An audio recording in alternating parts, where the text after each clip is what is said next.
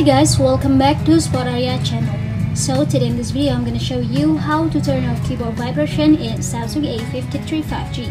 But before we continue this video, as always I hope you like, comment and subscribe to support this channel, and don't forget to hit the notifications bell. So without any further ado, let's get started. Well guys, first thing firstly that you have to do, you just have to open your settings, and after that tap on this sound and vibration option. And then in this sounds and vibration option, you just have to scroll it down a bit more until you find here the system sound or vibration control. Now you will see two sections, which is sound and the vibration.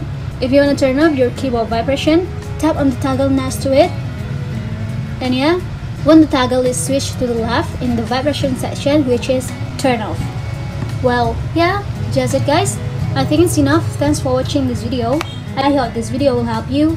Don't forget to leave your comment in the column below. I'll see you soon on the next one, and good luck!